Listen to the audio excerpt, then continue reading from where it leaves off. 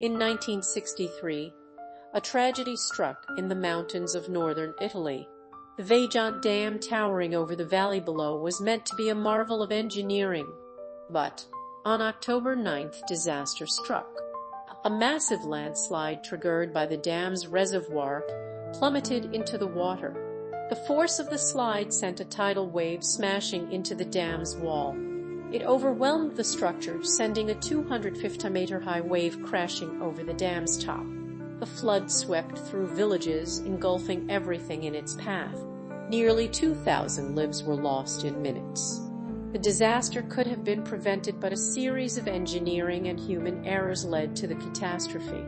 Today, the Vajont tragedy teaches us the critical importance of respecting nature's power and the need for diligent oversight in engineering projects. It serves as a stark reminder of the cost of ignoring warnings and cutting corners.